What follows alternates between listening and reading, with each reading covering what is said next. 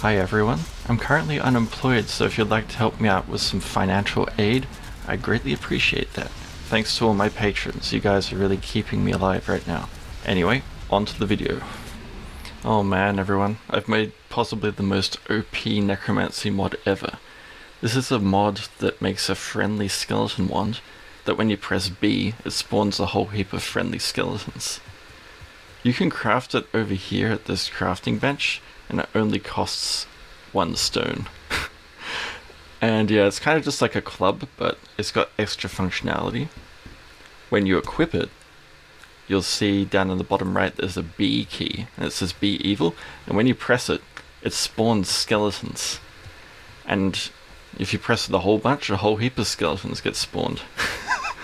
So yeah, this is my answer to the Valheim necromancy problem. And yeah, I consider this pretty good for setting up defenses for my base. I'd like it to consume some bone parts though, so it's not quite as OP as this. But I find this quite good. Let me know what you think.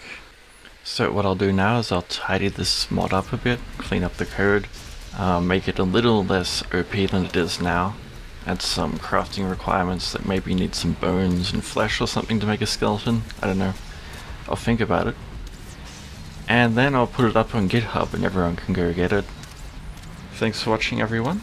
I'll see you on the next Cheb video.